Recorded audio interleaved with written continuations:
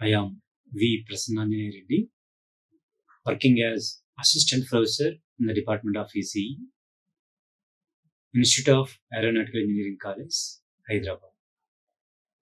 In this session, we are going to discussing about preemptive scheduling algorithms. So, preemptive means whenever any new process enter into the ready state, it gets the CPU by suspending the currently executing temporarily and comparing the type of scheduling algorithm with the currently executing task. Here we are following the textbook is Introduction to Embedded System by Shibu K. So, this can be explained in different manners.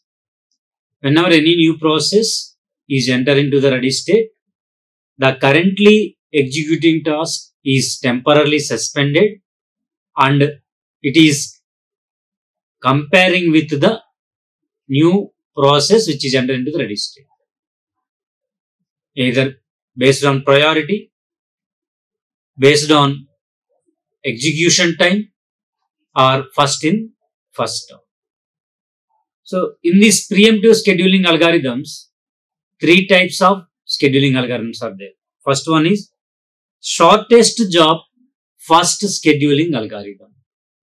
Second one, priority based scheduling algorithm. Third one, round robin based scheduling algorithm. First, shortest job first scheduling algorithm means the process which is having less execution time, that is scheduled for execution first. Example. So, if you look at this example, it contains three processes P1, P2, P3 with estimated execution time 10 milliseconds, 5 milliseconds, 7 milliseconds enter into the ready queue together, means at the same time. First P1 entered, next P2 entered, next P3 entered at the same time. Okay. Next, a new process P4 with estimated completion time 2 milliseconds enters the ready state after 2 milliseconds. Means after the starting of execution of the process, after completion of 2 milliseconds, a new process P4 enter into the ready state. Assume all the processes contains only CPU operations and no IO operations are involved here. So, calculate waiting time for each process and average waiting time. Similarly, calculate the turnaround time for each process and also calculate average turnaround time in this scheduling algorithm. First,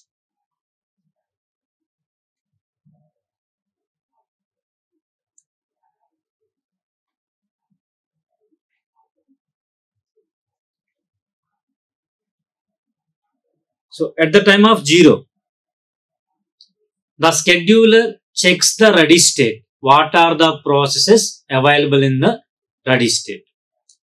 So at the beginning time, at the 0th time, there are three processes P1, P2, P3. Among these processes, which process having less execution time?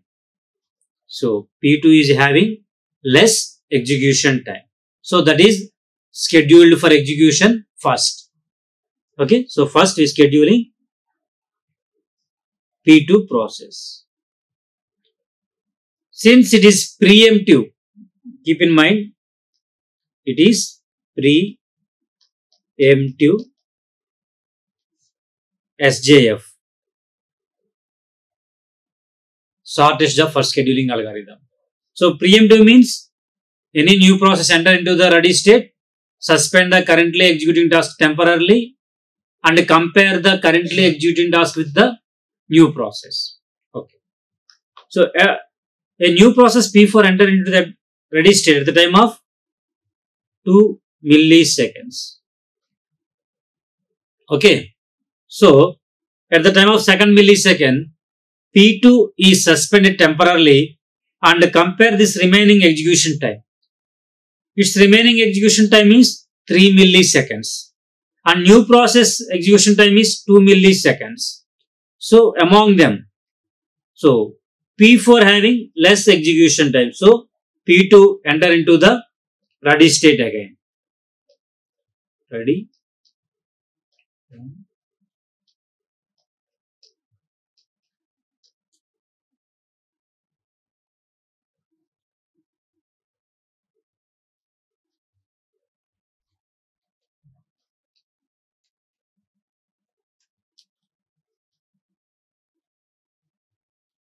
Okay. So, P2 enter into the ready state and P4 enter into the running state.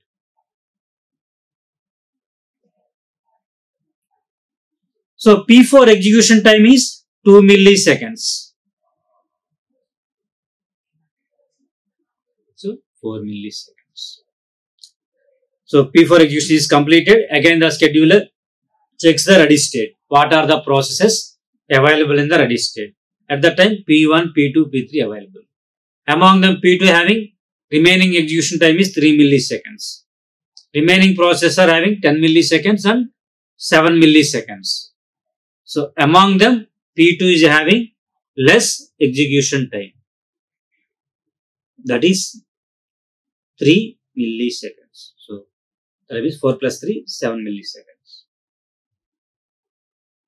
Now, again checks the ready state. So, what are the processes available in the ready state? Now, P1, P3 are available. Among these two, P1 and P3, so which one having less execution time? P3, that is 7 milliseconds. So, total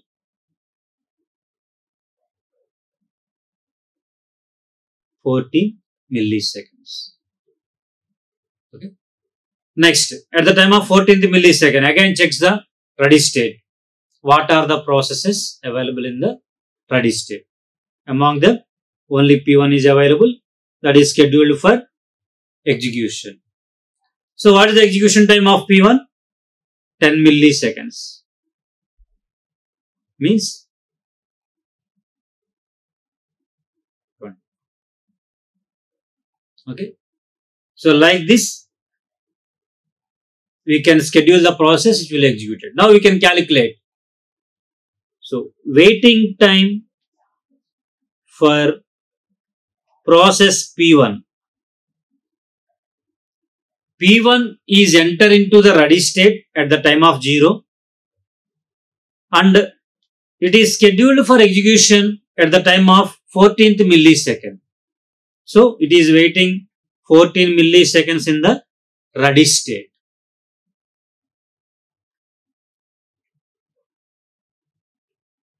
Next, waiting time for process P2.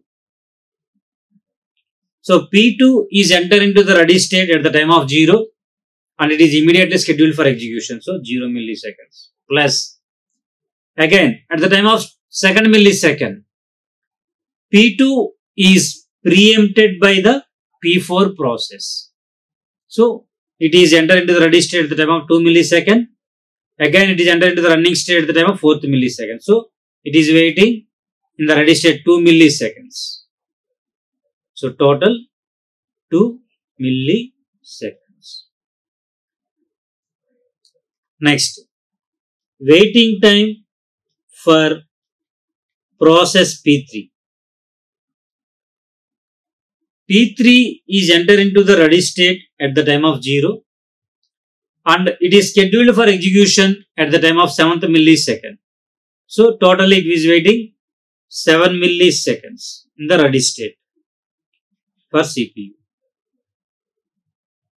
Next, waiting time for process. P4 enter into the ready state at the time of 2nd millisecond and it is scheduled for execution immediately. So it is waiting 0 milliseconds. Okay. So the average waiting time is average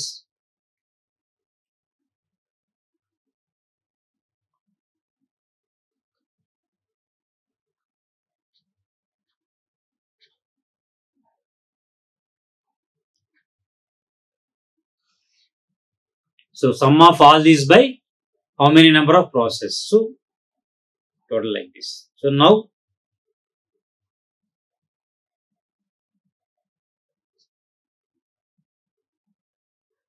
that is equal to 5.75 milliseconds.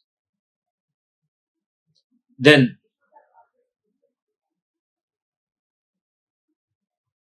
calculate the turnaround time. So turn around time for process P1.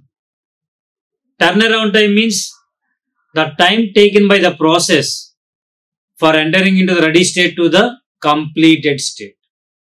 So P1 is entered into the ready state at the time of 0 and it is entered into the completed state at the time of 24th millisecond. So total time is 24 milliseconds.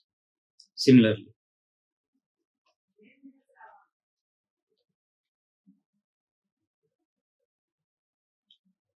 turnaround time for process P2. So P2 is entered into the ready state at the time of 0 and its execution is completed at the time of 7th millisecond. Total 7 milliseconds.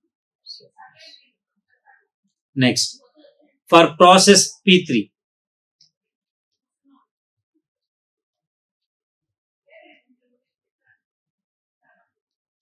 P3 is entered into the ready state at the time of 0 and it is scheduled for execution at the time of 14th millisecond. So total duration is 14 milliseconds. Next, turnaround time for process P4. P4 enter into the ready state at the time of 2nd millisecond and its execution is completed at the time of 4th millisecond. So total duration is 2 milliseconds.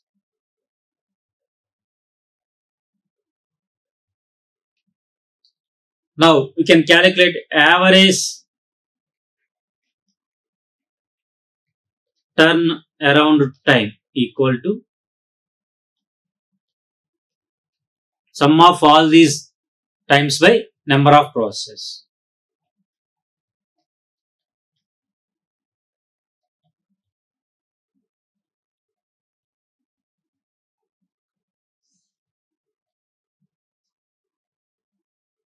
Equal to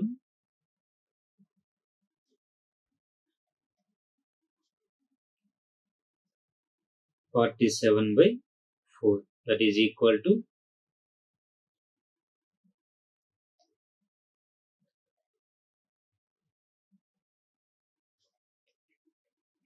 average turnaround time for this requirement in preemptive scheduling shortest of first scheduling algorithm is 11.75 milliseconds. Okay. In this manner, we can check how much time the processor waiting, average waiting time and average turnaround.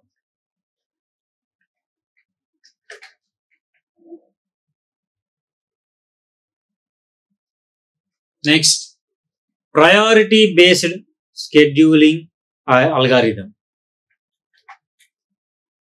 Suppose if any process enter into the ready state, the currently executing process is temporarily suspended and compare the priority of the currently executing task with the new process enter into the ready state. So based on the highest priority, corresponding task is scheduled for execution. In this manner, we can schedule the process. So let us consider one example. Here, 3 processes P1, P2, P3 with estimated execution time 10 milliseconds, 5 milliseconds, 7 milliseconds. And their priorities are 1, 3, 2. Here 0 is the highest priority, 3 is the lowest priority. 0 highest priority, 3 is the lowest priority. Okay. So these are entered into the ready queue together in the order. Means at a time P1, P2, P3 entered. First P1 entered, next P2 entered, next P3 entered at the same time. And a new process P4 with estimated time 6 milliseconds and priority 0. So enter into the ready state after 5 milliseconds of start of the P1. Okay.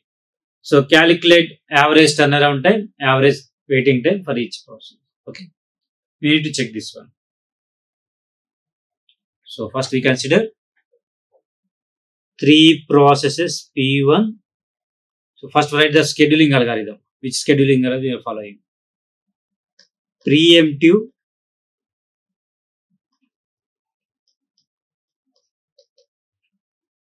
priority scheduling algorithm.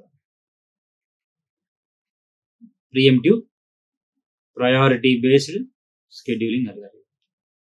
Here we are taking 3 processes P1, P2, P3 with estimated execution time 10 milliseconds, 5 milliseconds, 7 milliseconds. And the priorities are 1, 3, 2. 1, 3, 2. Okay. And a new process P4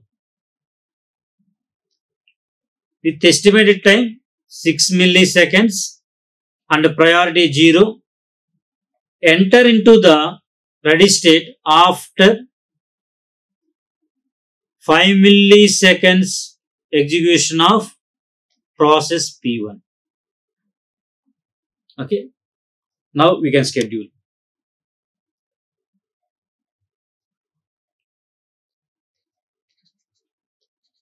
Ready state,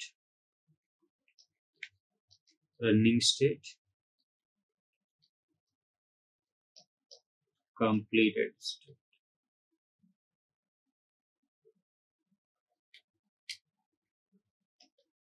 Waiter,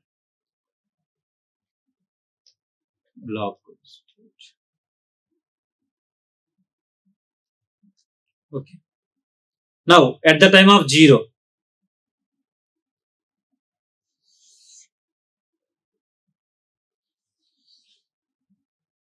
at the time of 0. So what are the processes available in the ready state? P1, P2, P3. Among them, so since we are following preemptive priority, so which one is highest priority? I am already saying 0 is the highest priority. Highest. 3 is the lowest priority. Okay. So 1, 3, 2. Among them, 1 is the highest priority. So 1 is scheduled for execution. P1. So its execution time is 10 milliseconds. Okay. Keep in mind. At the time of 5 millisecond, a new process P4 enter into the ready state. Okay. At that time, P1 is suspended temporarily and compare the priority of the P1 with the new process P4. So P1 priority is 1, P4 priority is 0. Among this P1 and P4, P4 is the highest priority. So P4 is scheduled for execution.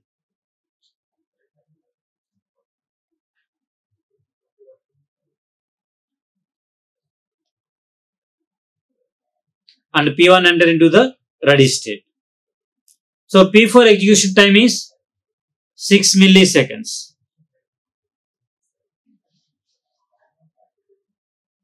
So 11 milliseconds. At the time of 11th millisecond. Again we can check the ready state. What are the processes available in the ready state? P1, P2, P3. Among them, which one is highest priority? P1. So P1 is scheduled for execution. Its remaining execution time is 5 milliseconds. So 16 milliseconds. Okay. Next, at the time of 16th millisecond, again the scheduler checks the ready state. What are the processes available in the ready state? P2, P3. So among P2, P3, P3 is the highest priority. P3 priority is 2. Okay. So that is scheduled for execution. Its execution time is 7 milliseconds. So 16 plus 7.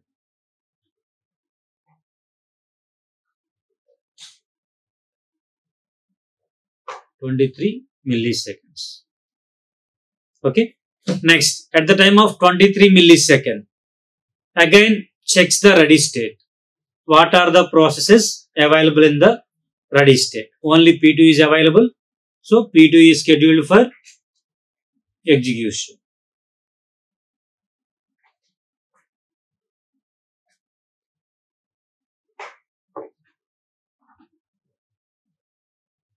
Okay. Now, we can calculate waiting time for process P1. So P1 is entered into the ready state at the time of 0th millisecond and it immediately scheduled for execution. And at the time of 5th millisecond, process P1 is preempted by the process P4. So P1 is entered into the ready state at the time of 5th millisecond. Again, it is scheduled for execution at the time of 11th millisecond. So this much of duration PV is waiting. So 0 milliseconds plus, here it is waiting 6 milliseconds. Total 6 milliseconds. Okay. Next, waiting time for process P2. Process P2 enter into the ready state at the time of 0 and it is scheduled for execution at the time of 23 millisecond. So P2 is waiting in the ready state up to 23 milliseconds. Next, waiting time for process P3. P3 is enter into the ready state at the time of 0 and it is scheduled for execution at the time of 16th millisecond. So total waiting time for process P3 for getting the CPU is 16 milliseconds.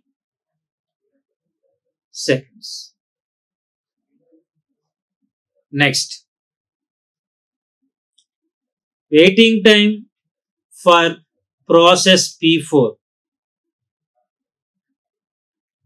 Process P4 enter into the ready state at the time of 5th millisecond and it is scheduled for execution immediately. So 0 milliseconds it is waiting in the ready state.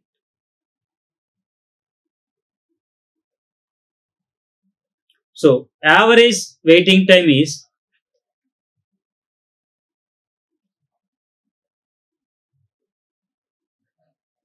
sum of all these waiting times by number of processes.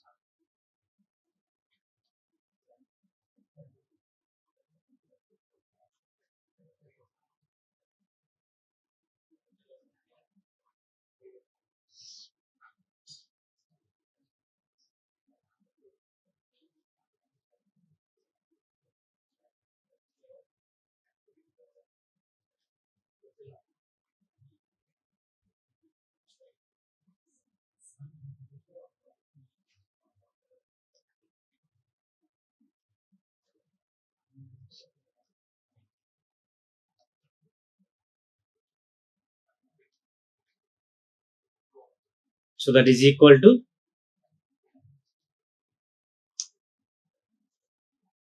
11.25 milliseconds. Okay. Now we can calculate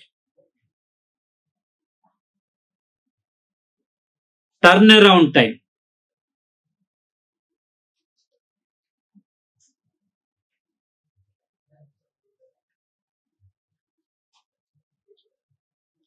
Turnaround time means the time taken by the process which enter into the ready state to the completed state. Okay. So process P1 enter into the ready state at the time of 0 and its execution is completed at the time of 23 milliseconds. So total duration is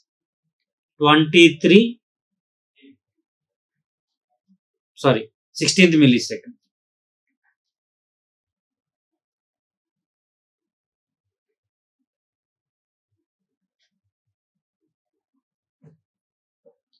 Next, turn around time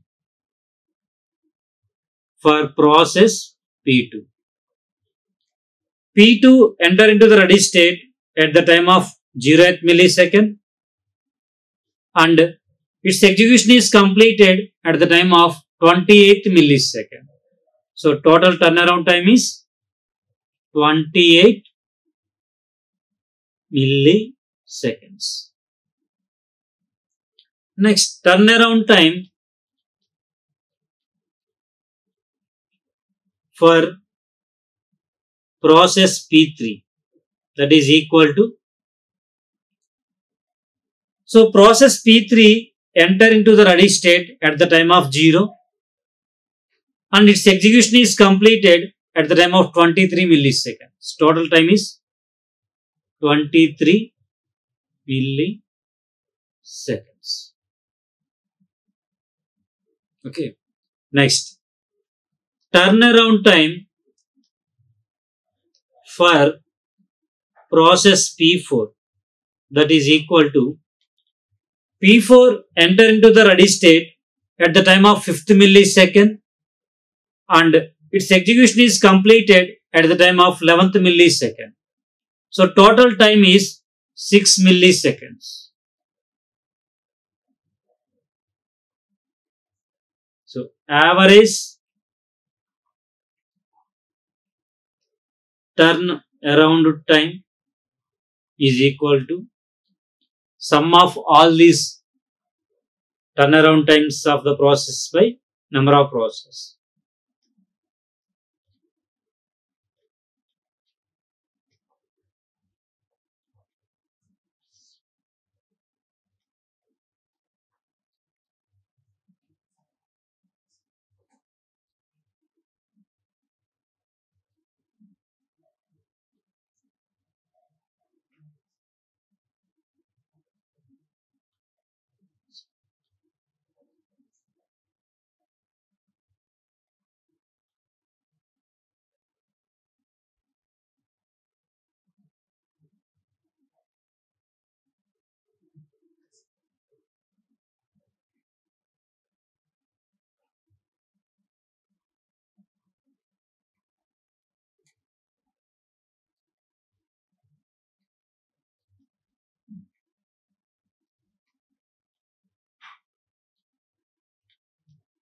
So average turnaround time for this requirement in this preemptive priority scheduling algorithm is 18.25 milliseconds.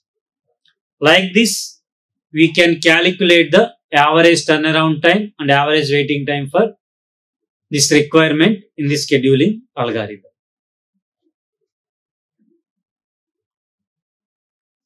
Next, round robin based scheduling algorithm. Round robin means it follows the first in, first out structure and each process getting equal time period for executing the process or equal chances of getting the CPU. That is called timer tick. Equal time period is called timer tick. Let us consider one example.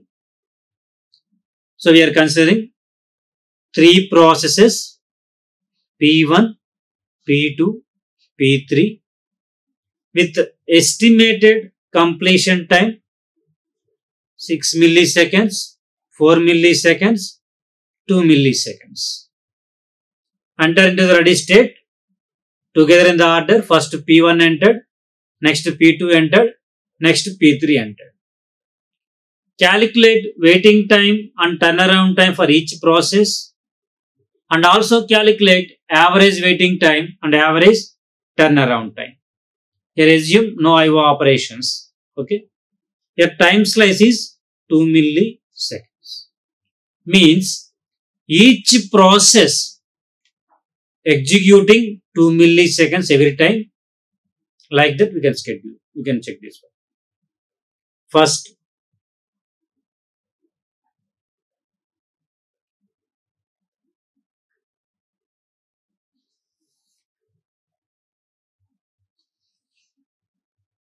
so at the time of 0, ready state, running state, completed state. This is preemptive round robin based scheduling algorithm. Waiter. Okay. So at the time of 0, the scheduler checks the ready state. What are the processes available in the ready state which are ready for execution? Those are P1, P2, P3. So among them, which process enter into the ready state first? P1 is entered first. So that is scheduled for execution.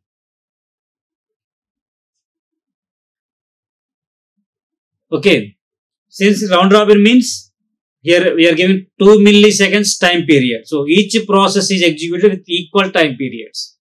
So first P1 executing 2 milliseconds. Next, again P1 enter into the ready state. Again remaining process P2. P2 is scheduled for execution. Only 2 milliseconds. So each process executing equal time periods in the first in, first out order. So next, at the time of 4th millisecond, again the scheduler checks the ready state. So P3 is entered next.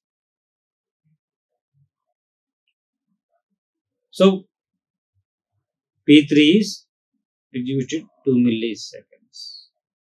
Means yes, 6 milliseconds. At the time of 6th millisecond, again the scheduler checks the ready state. What are the processes available? P1, P2. P3 execution is 2 milliseconds. That execution is completed. That is entered into the completed state. So remaining process are P1, P2. Okay. So among which process entered into the ready state first? P1 entered. So P1 is scheduled for execution. 8 millisecond. Next, P2 is entered. That execution time is, remaining execution time is 2 milliseconds. So the 2 milliseconds is executed. Next, so P2 execution is complete. Next again P1 only there. So P1 execution is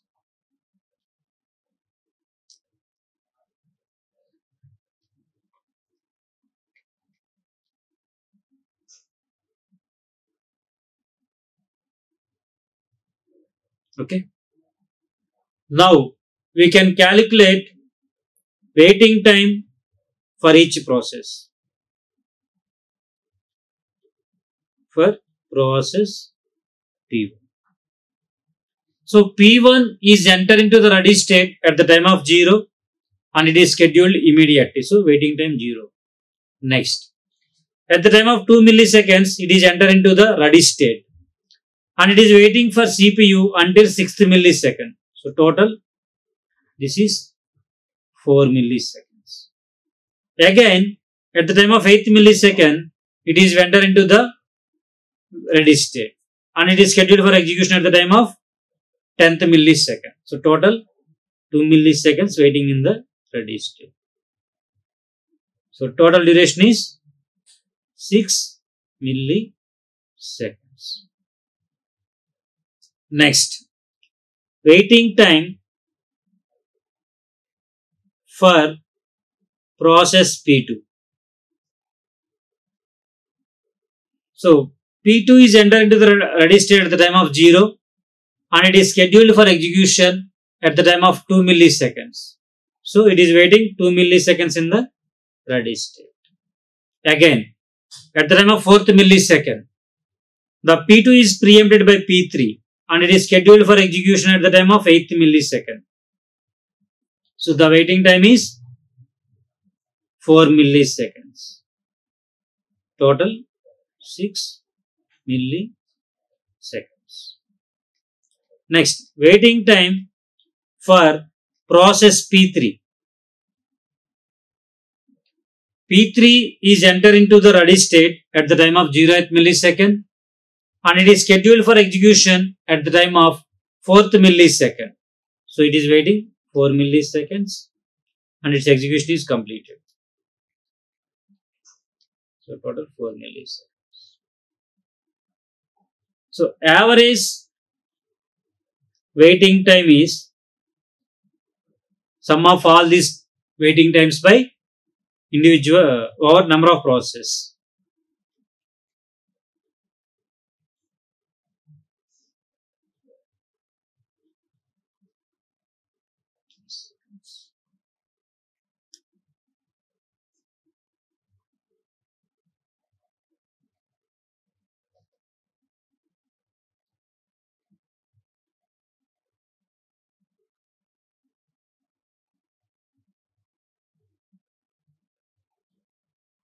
.33 milliseconds. Next, turn around time for process P1 is equal to. Turnaround time means the time taken by the process for entering into the ready state to the completed state.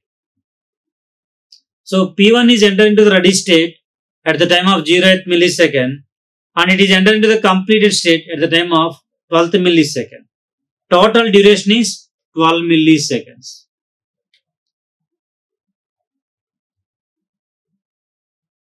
Next, P2.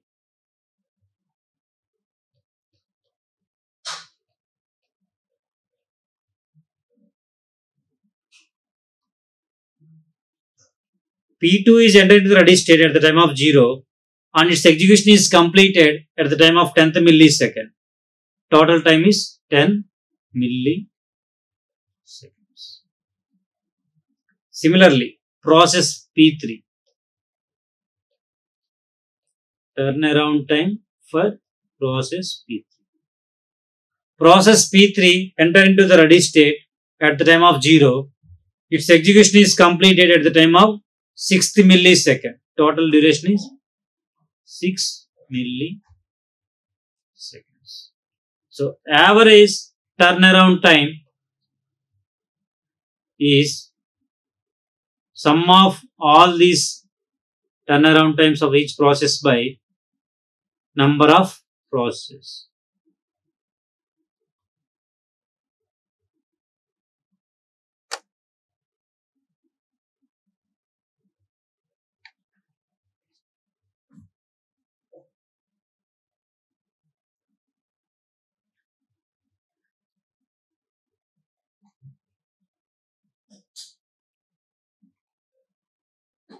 So average turnaround time is equal to 9.33 milliseconds. Like this is by using preemptive round robin based scheduling algorithm, we can calculate the average turnaround time and average waiting time. So the advantage is easy to design. The limitation is if you are waiting for all this process means it takes much time to complete a particular task. If any highest priority task is there, it takes much time. That is the limitation. If you compare the scheduling algorithms, in case of priority based scheduling algorithm, advantage is we are executing highest priority task. So that is best. The limitation is while executing the highest priority task, if any new process with higher than the currently executing task, it always preempted the currently executing task. That is called starvation. Okay. That takes much time to complete its execution. That is one of the limitation in case of that is starvation.